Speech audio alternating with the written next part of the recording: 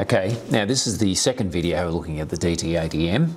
Now we need to, what I've got to do is I've got to tell the logger how often I'm going to make a measurement. Now that is called a schedule.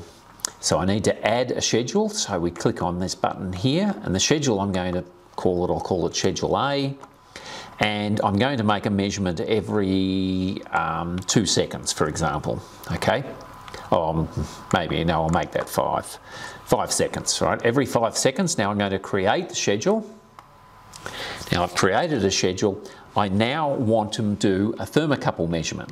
So I now, for that schedule, I need to hit this plus key on the end of that, come over here, now I select, I want to take a temperature measurement.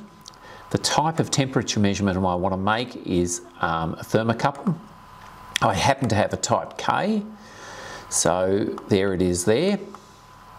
And I can either wire it between the star and the hash on a channel or the plus and minus. So you can actually have 3 thermocouple measurements on a single channel.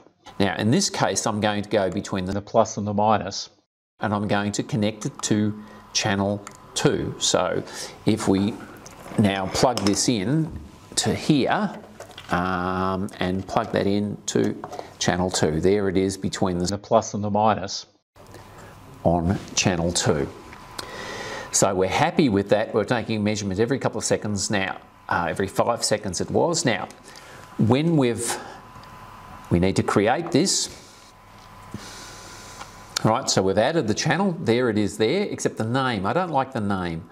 So I'm going to change the name, I'll call it T2 because I'm connected to the channel there, so I'm going to save that.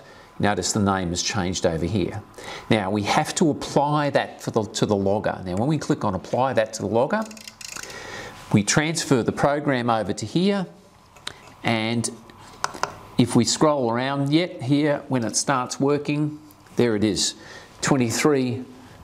Now if I happen to hold on to that, next time it makes a measurement, it'll go up to around 30 degrees. There it is there. So now we're data logging. Programming up a thermocouple is as simple as that. Next video we're going to look at putting multiple thermocouples into a single channel. Thank you very much.